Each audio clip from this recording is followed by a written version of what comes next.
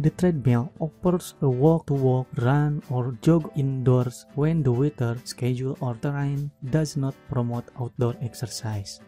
Whether you are a beginner trying to achieve a level of fitness for health or a seasoned runner, you can benefit from incline and speed work on the treadmill. Regardless of your specific goals, incorporating these modalities will improve your endurance, leg strength, calorie burn, and lung capacity.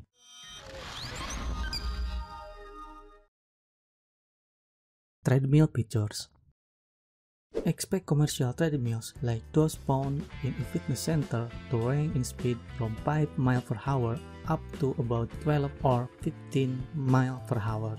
The inclines on these treadmills also range from 0% to 15%, with some treadmills offering incline of as much as 30%. Home versions of treadmills often have lower settings, so check with your manufacturer before purchasing. Speed. Speed work, often referred to as fartlek training, refers to spurts of speed inserted in the middle of runs. The length of these drills may vary from very specially timed intervals of 15 seconds to 3 minutes with time recoveries to unplanned drills that challenge you off and on during your session. You do not have to run to include speed work. You might be a walker stripping to run and alternate jogging and walking. Inclines. Hills may be included during a running workout or be used by a treadmill walker to make a workout more challenging. Runners may include treadmill hills as part of a long training run. Focus on one long hill or run short hill drills at an increased pace.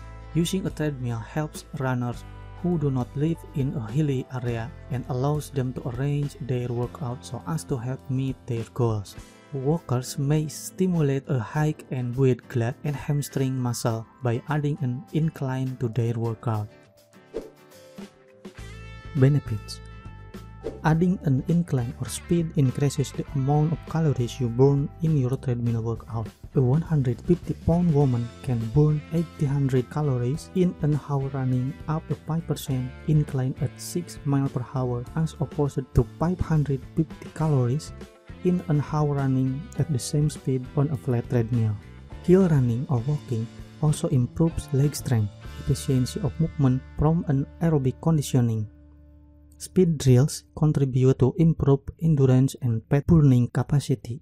In a 2005 study published in the Journal of Applied Psychology, researchers showed that just 2 weeks of interval training doubled endurance levels in 6 of 8 college-age athletes.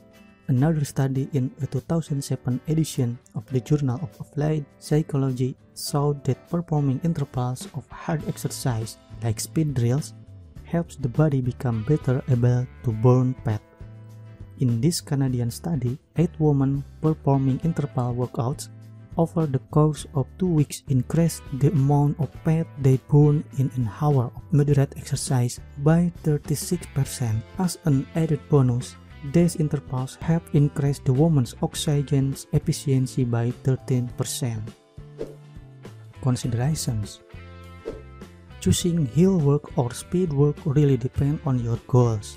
A walker who is unable to run because of joint problems may find hill work a preferable way to increase the intensity of the workout as he can avoid the impact of running.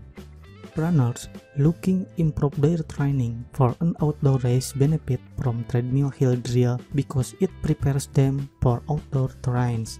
Speed drills are appropriate for experienced runners looking to increase their overall running speed.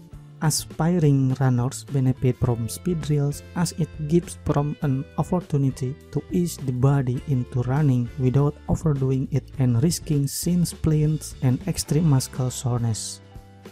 Ideally, including both types of work in your running or walking workout will benefit your overall fitness level and help you achieve your goals. Regardless of the workout you choose, be sure to warm up and cool down appropriately, wear proper footwear, and stretch.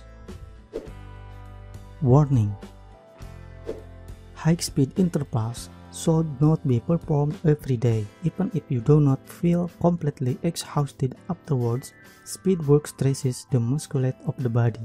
Treat high-intensity speed intervals as your strength training and leave about 24 to 58 hours between sessions.